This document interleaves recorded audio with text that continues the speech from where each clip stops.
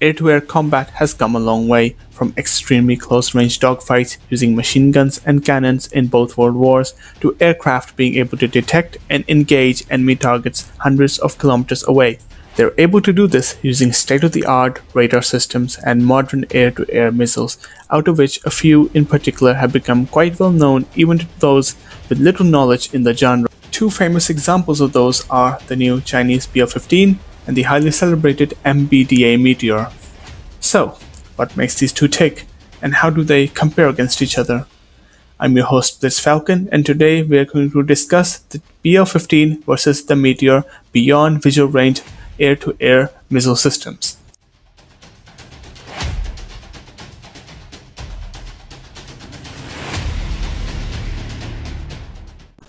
With the recent induction of Rafale by the Indian Air Force, debates have spiked over the effectiveness of the well-known MBDA Meteor and Pakistan's answer to it, the Chinese BL-15.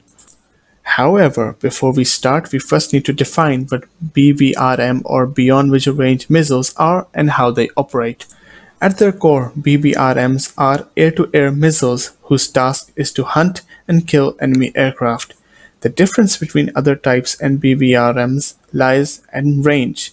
BVRMs have larger ranges, which allows the jet to engage enemy aircraft beyond visual range, hence the name BVRM.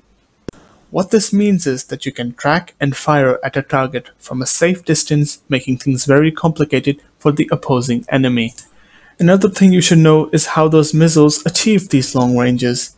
Conventionally, when a missile is fired, it will burn its engine in the first initial stage to catch the maximum momentum and glide rest of the way towards the assumed location where it thinks the target will be when it gets close. This means that at greater range, the kill probability decreases. This is because the missile loses its kinetic energy and becomes less maneuverable the more it glides along. This is something misrepresented by mass media and movies, as missiles are shown to burn all the way towards the target, but this is just not true. Missiles have limited fuel to it, and they typically burn a few seconds at launch. Also, another catch is that throughout its flight, the missile will be needed to be guided by the mothership, and this means that the jet cannot stop tracking the target throughout most of the missile's flight time, even after it has been fired. Now this is where the Meteor and BL-15 breaks all conventions. Now let's look at the Meteor first. The Meteor is an actively guided BVRAM developed by MBDA, which is a joint venture of 6 European countries, including the UK, France, Italy, Spain, Germany, and Sweden. It is 3.6 meters long in length and has a max speed of Mach 4. It has two-way data link and an onboard terminal phase AESA seeker, which is very reluctant to electronic attacks. It has a realistic max range of 150 kilometers. Meanwhile, in comparison, the BL-15 is an active radar homing BVRAM missile developed and manufactured by the Chinese 606th Institute. The BL-15, in comparison to Meteor, is enormous, with a size greater than 4 meter long length and a high-end jam-resistant terminal phase AESA seeker, two-way data link, and additionally an IRR seeker as well, something which the Meteor lacks. It is said to have a greater range than the Meteor, at max estimated 170 kilometers. To compare the two state-of-the-art BVRM missiles, few imperative but very crucial factors are to be taken and discussed. These crucial factors are the propulsion system, guidance and control section, and lastly, range. Now let's look at the propulsion system and see how these two missile systems greatly differ from each other at their core design. The BL-15 uses conventional dual-pulse solid-fuel rocket motors. Basically, it has two motors. Now, solid-fuel rocket motors are no new thing. They have been around for a long time, and how they operate is once ignited, they do not stop. They give the missile kinetic energy and momentum to glide all the way to a target and hit. However, this is a problem, as the longer the missile flies, the less kinetic energy it has, hence less probability to score a hit. This issue is not present in the BL-15 because remember, it is a dual-pulse solid-fuel rocket, meaning it has two motors in it. The extra fuel is supplemented by its huge size, meaning it can store more fuel for the secondary motor. What this means is once using the primary motor, the missile gets close to its target, it can fire up its secondary motors, giving it more energy to fly towards its target, making the probability of kill higher. Now, let's look at the Meteor. Breaking all conventions, the Meteor is propelled by solid-fuel duct ramjet booster motor, which gives it an edge over other conventional rocket-powered missiles, such as AIM-120. This is because those other missiles need to carry fuel and oxidizer, while in contrast, Meteor does not need extra oxidizer. It can use that space for more fuel, meaning it gets far longer range. Additionally, the extra air that gets poured in its motors gives it more propulsion efficiency, meaning it can burn its missiles far longer than any other missile can, giving it significantly greater range than many other existing platforms. Next comes guidance and control section. As far as the Meteor is concerned, it employs sophisticated in-flight computer, which in conjunction with the AI radar helps the missile maneuver in reaction to enemy aircraft's changing position. What this means is that no matter how the enemy aircraft changes its flight path, the computer systems will tell the missile, the Meteor in question, what trajectory it needs to go to be able to hit its target. Additionally, it also has a high-end X-band AESA sensor, which activates in terminal phase. This greatly increases the lethality of missile system. Now, similarly to the Meteor, BL-15 also has very good guidance and control section.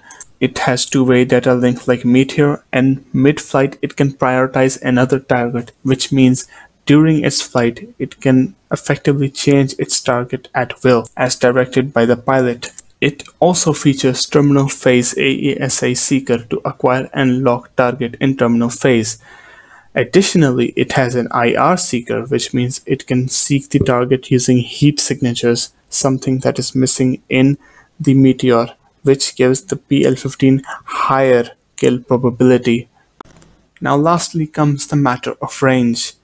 Now, for disclaimer, we don't actually know what the max range of both these systems are, as both MBDA and 606 Institute have not fully disclosed what the max ranges of their respective systems are. But using estimation, we can realistically say that the max range of Meteor is around 150 kilometers, while the max range of BL-15 is around 170 kilometers, slightly higher than its counterpart. Now, as mentioned earlier, the Meteor can achieve its high range due to its ramjet propulsion technology, which gives the Meteor ability to constantly propel itself throughout most of its flight. Meanwhile, for BL-15, its sheer size enables it to carry more fuel. Its dual engines enable it to have more range. That is why it becomes a very potent missile, so much so that General Herbert Callerstein, the head of United States Air Force Air Command, had said, "Look at our adversaries and what they're developing, things like BL-15 and the range of that damned weapon." Now, after having gone through these parameters, we have a complete picture of the comparison between BL-15 and Meteor. And in this case, the BL-15 emerges to have slight advantages over the Meteor. Meanwhile, we must not forget that Meteor has the ramjet motor up its sleeves. So in our honest opinion, both missiles are neck to neck with each other. Still, nothing can be said with precision yet, as only time will tell and more information will be disclosed over time. Now, with all that said and done, I think it is now time we shift to the Q&A session and answer the questions asked by our esteemed followers at PSF. The first question comes from Malik Mateen Muhammad, and he asked, what is the air breathing technology in Meteor and what counter technology does BL-15 has? Now, to shed a little light on air breathing engines, first we need to explain how they work. Basically, such systems operate only when they first reach at supersonic speeds. So this is imperative. They first need to burn extra fuel to reach that speed. Only once they have reached that speed can they take in the natural air around it to create a combustion effect by spraying fuel in most cases of air breathing engines. In the case of Meteor, its fuel is mixed with the air that combusts as it flies in its trajectory, giving it the ability to constantly burn small amount of fuel and use the natural air that gets sucked in, meaning it does not need to have an oxidizer of its own unlike other conventional missiles. What this means is that it can carry more fuel and it can have more effective combustion to have efficient burning and more range.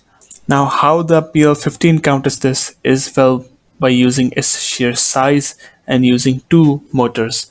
Now, it does have a single rocket motor which uses up its fuel. Once ignited, it burns up.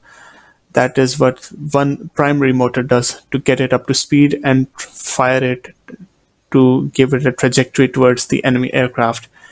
What the second motor does is, when needed, when the kinetic energy becomes low or when it reaches close to the target, the second motors then fire up, giving it extra kinetic energy and more maneuverability to be able to have greater kill capability.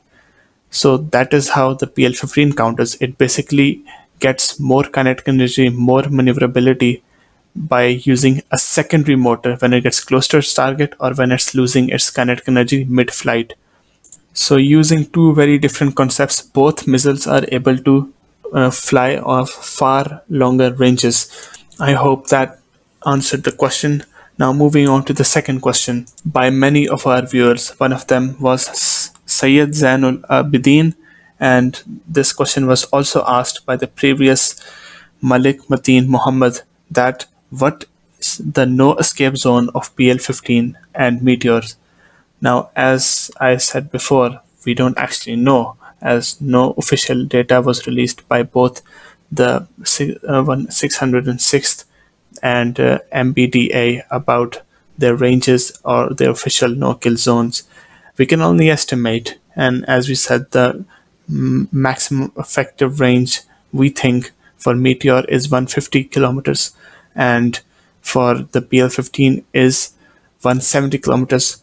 Although we would say that the no escape zone is at lower ranges because that is the position where the probability of kill is higher due to more kinetic energy and more maneuverability and availability of more fuel. Now the third and last question is, which has more effective defense against jamming or other electronic attacks? Now, to answer this, we must first say that more or less depends on the mothership or the aircraft that fires the missiles and its systems, its radar, its anti-jamming capabilities, because that is the main thing that initially guides the missile itself. So overall, the effectiveness of the aircraft itself will determine how effective the missile will be able to counter jamming. So in this case, the PL-15 and Meteor are both we would have to say that it's coincidental, or it depends on what aircraft is using them. And as far as we know, there is no official information on what subsystems the JF-17 Block 3 will have, because that is more or less classified. In the end, I would have to say that the Meteor and PL-15 both go neck and neck, and both are very potent systems, and only time will tell how the air forces, both Pakistan Air Force and Indian Air Force, use them in conjunction with their other systems, and the overall effectiveness is determined by how the other assets operate in conjunction. In recent Operation Swift Resort, we have been able to see that Pakistan Air Force has been able to use its assets much more effectively and efficiently than its Indian Air Force counterpart has been able to. So we can safely assume that for now, the PL-15 will have an edge over the Meteor in Indian hands. Now then, that concludes the comparison between the PL-15 and Meteor beyond visual range missile systems. If you liked the video, please leave a like, comment, and subscribe. This is Blitz Falcon signing off.